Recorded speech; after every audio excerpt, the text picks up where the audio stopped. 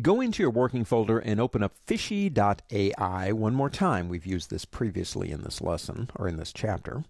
What I want to do now is show you something that I really use a lot once I got used to using it. Now see, to me, this is all about habits.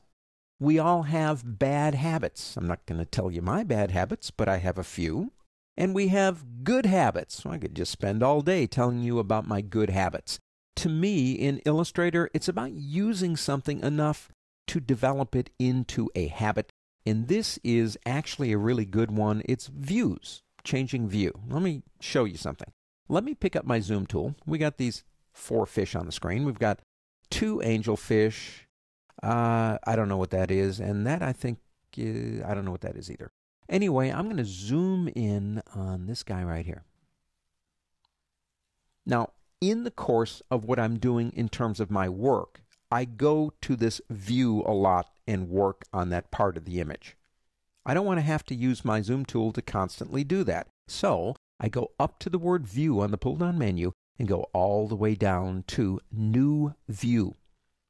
Now we'll call this one Angel 1. Click OK.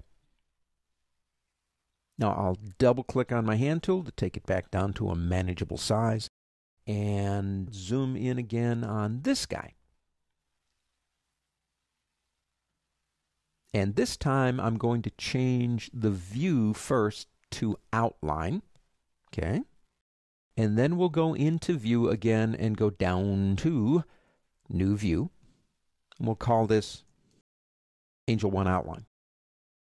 Now the reason I'm doing that is just to prove a point, is anything you do to the view can be incorporated into what we're doing right now. So let's double click one more time on the hand tool and let's go back into a regular view, preview, and zoom in one more time maybe on this guy. And one more.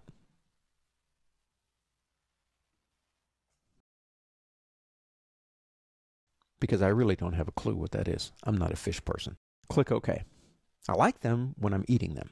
Let me go ahead and double click on the hand tool. Now I want to get to those views as I am working and designing. So think about it that way. You have a complicated, and ours isn't complicated, but you have a complicated Illustrator document and you're going to different areas. Or you realize there's an area you're going to need to work on, so you make these views. You come back to the word view and go all the way down, and there they are. So we can go Angel 1 Outline, take you right there. We can go back, say, to my fish question mark right here. If we go back to the word view and go into edit, we can, well, delete them or rename them if we want to. If we decide we don't want outline, we can select it. We can rename it, or we can say, nah, don't want it.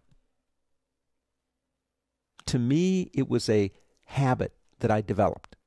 But once I began using them, to me, I found this, and it's just me, everybody works differently, but I found it a valuable thing to be able to change that view quickly to get where I want to go.